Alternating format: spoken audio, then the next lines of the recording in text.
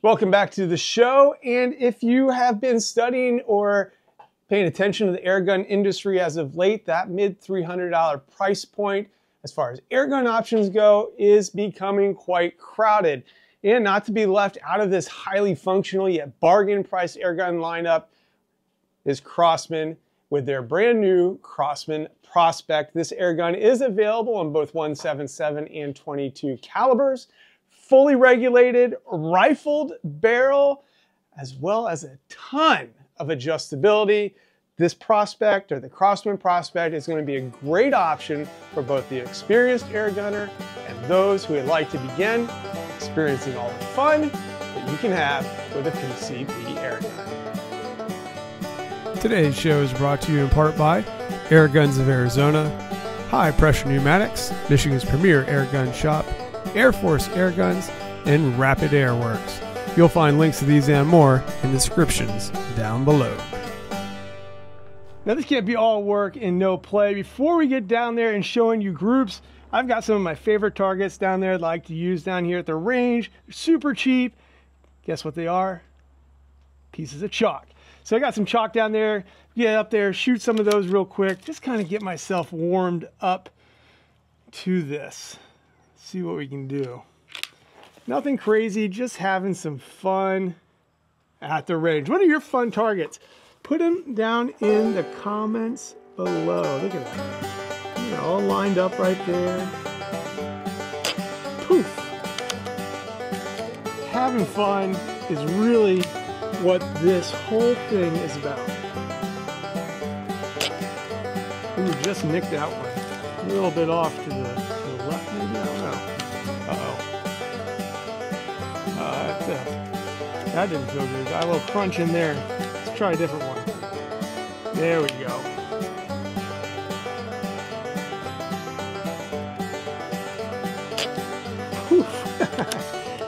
Especially if you are out taking grandkids or whatever to the range, this is how to have fun. Reactive targets. Oh, just missed it. And the kids will be talking about that all day long.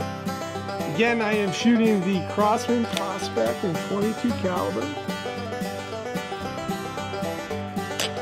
Boom.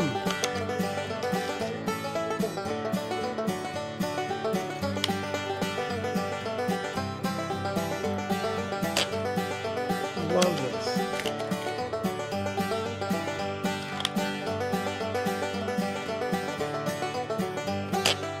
Oh, knocked both of them over.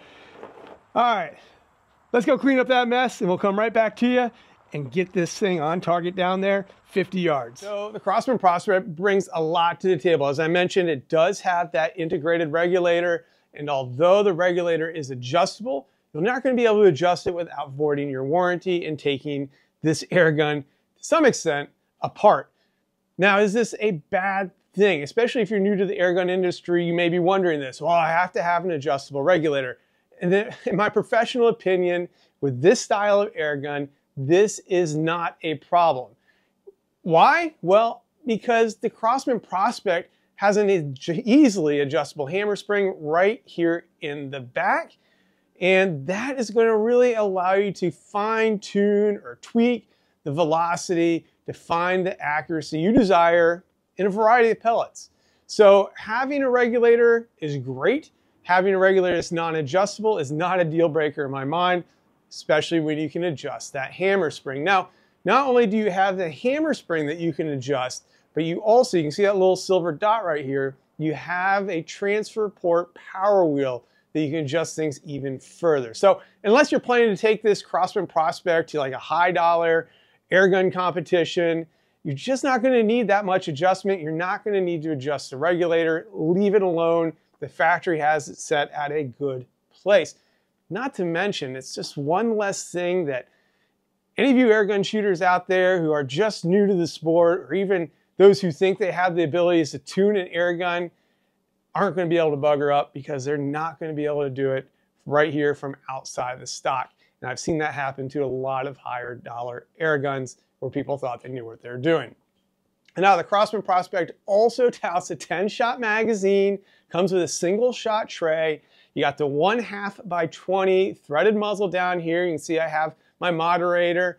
Got a side lever cocking system, all weather stock, so you can take it out to the field and not worry about it. Picatinny scope rails, as well as a 2-stage trigger, which in my testing right out of the box had a pull weight of just over 1 pound. Not bad at all, especially at the $350 price point. Now, being a pre-charged pneumatic pellet pusher, otherwise known as a PCP, we'd be smart to take a closer look at the fill system as well as the onboard air cylinder here that the Crosman Prospect comes with. Now, it's nice, it does come with a quick fill or quick disconnect fill system, which I personally absolutely love. But something I do want to bring up, one of my viewers recently mentioned in the comments and pointed this out to me, that somebody who may have difficulty with dexterity in their hands or may have some sort of disability regarding their hands is not always going to be able to use a quick disconnect and prefers a probe style fill system. So manufacturers, something to keep in mind. Just because I really do push this quick disconnect doesn't mean that's going to be for everybody. Now, this onboard air cylinder that we have here is a small tube, fills up to just over 3,600 PSI. And as this air gun is regulated, that means you're going to get a ton of shots out of this PCP. And this PCP could also be hand pumped. However, if you're looking for something that is going to take the fun out of air gunning, hand pumping your air gun down at the range when plinking is going to do that. So take a look at some of the cheaper compressors that are out there on the market today. Matter of fact, you can check out some of those reviews that I have right up here. Also, since we are talking about the fill system, this onboard air cylinder of the Prospect is regulated. I did want to find out what kind of power and shots I was getting out of it right out of the box. So I did what everybody's doing, their chronograph testing. And honestly, I was really shocked. Out of the box, without touching anything other than, yes, I did clean the barrel, I was able to get 46 shots out of this tiny cylinder off of fresh fill.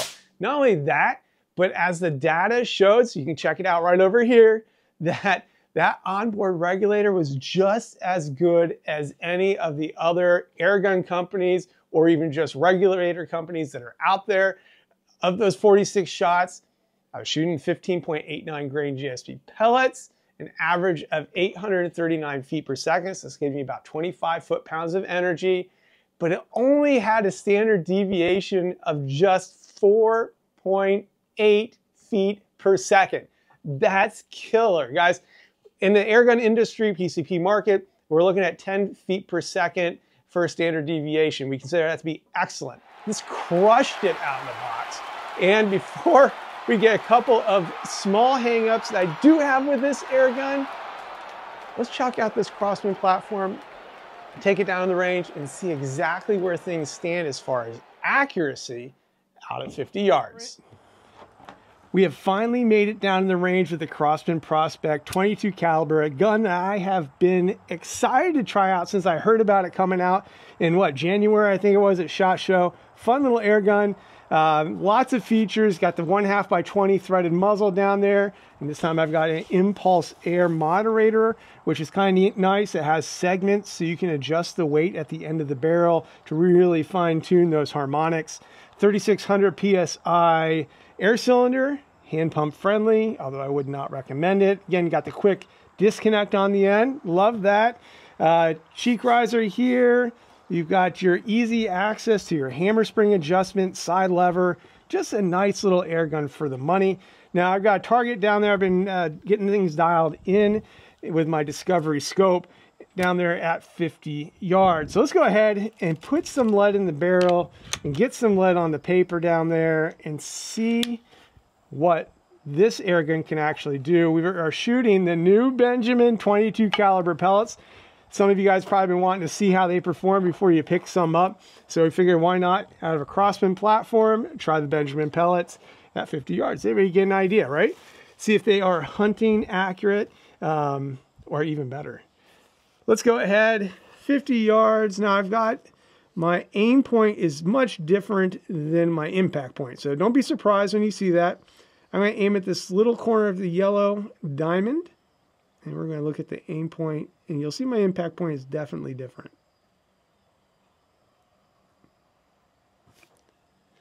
Hold on, before I do this, there we go. Let's try that again. So now you'll see my aim point down there is on the yellow diamond, now that we're recording. And you'll see my impact point will come down here somewhere. So let's go ahead, see what we can do for you with a 5-shot group. There's one.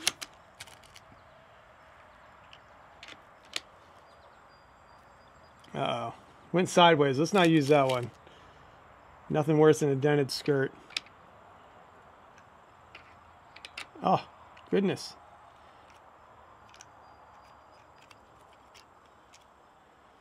Did find it's a little tight in there for single shot loading, which is what I like to do. Nothing wrong with the magazine, just I like to single shot load.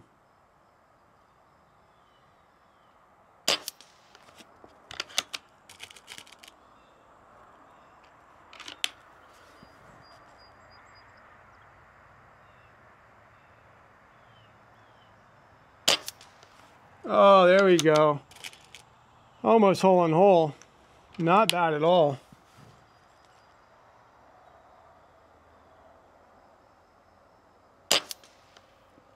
Ooh. A little split in that group down there. Not a fan of that. We're going to have to try this again maybe. Let's try this 5th shot. Okay. So there we go. We got a decent little group. Let's try one more. I just cleaned this barrel not too long ago, so the process of letting in a barrel, that's what you're kind of seeing here maybe, especially when it's spot on clean like we try to do before we shoot these air guns here for the videos. So let's go ahead and shoot on this right corner now.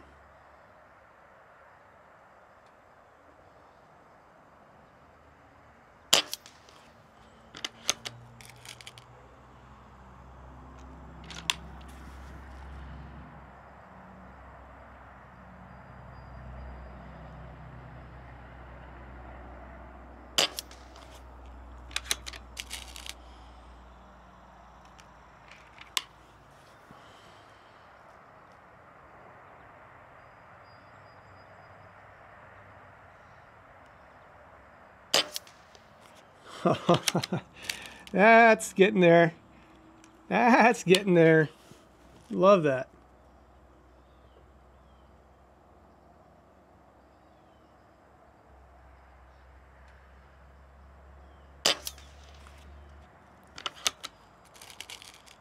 Again, these are the new Benjamin pellets. Really not bad. Very impressive so far.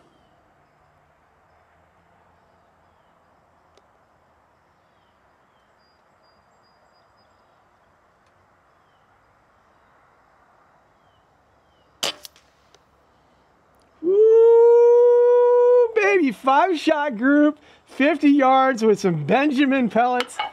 What's not to like? Let's take this camera, head down there so you can see exactly what we're talking about. Let's go ahead and unscrew this. 50 yards down there. Let's see, I felt like I had some coins here. Maybe they're in my pocket. I don't know, maybe not. Hold on, hold on. All right, here we go. We got a diamond or a penny and a quarter. Let's walk down there, see what we got. Now, you don't see a lot of people shooting the Benjamin pellets yet, but you know, I was talking to Benjamin and Crosman and the process. They are really producing some very, very precise and very well made pellets with those Benjamin line. It's almost like, you remember the old brown box pellets from Crosman? If you guys have been shooting as long as I have, I consider them kind of within that range of pellet.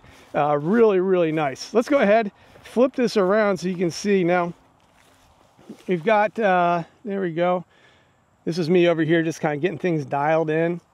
Here we go. So we got the first group, we have 2 and 3. All right, and then afterwards we started getting things worked out. Look at this. So that's, let's go ahead and cover that. Let's try that with a penny. See what we got. I'd say that is easily a penny-sized group. What do you think? Dang, I don't know about you, but I really found those groups to be impressive, especially for an air gun of this price point coming right out of the box. And I've actually had worse groups from air guns that are twice as expensive. So Crosman Prospect, kudos to you. I did clean this barrel, so make sure if you pick one up, you do the same, or else you may not get those same results. All right, as you guessed, there are some hangups that I have with the Crosman Prospect. It's not a perfect platform, but it's very good. So what are those hangups? First and foremost, I think that the platform relies way too heavily on both Phillips heads and slotted screws. You have slotted screws down here for the cheek piece, which is adjustable, by the way. And I would just rather see those be hex keys of some sort, metric, Allen keys versus those slotted keys. These just get boogered up and they don't look good when they are after a while. So, especially with heavy use areas like this cheek piece riser, let's get those switched out, put some hex keys up in there or some Allen key type screws and move along.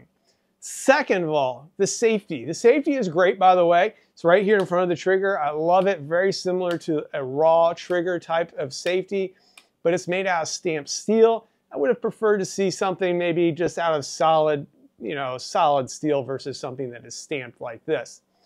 My final gripe about this is the transfer port. Now I'm going to turn this around here so you can see it. The transfer port is a great feature to have as far as being adjusted, but it's just a little bit spongy, and I don't feel like it's repeatable.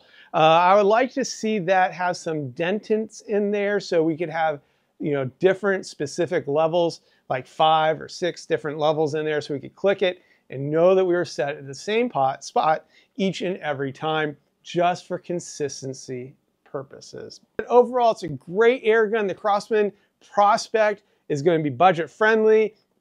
It appears, at least in the model I have, is going to be pretty darn accurate, especially with a variety of pellets, because I found both JSB and the new Benjamin pellets that I have right here to be plenty accurate, and it's going to provide tons of fun. If you have any questions or comments, please leave those down below. If you have personal experiences with a Crosman Prospect like this, tell us about them down in the comments, because this is a group learning exercise. It's not just my opinion that matters. Everyone has an opportunity to voice those opinions down below.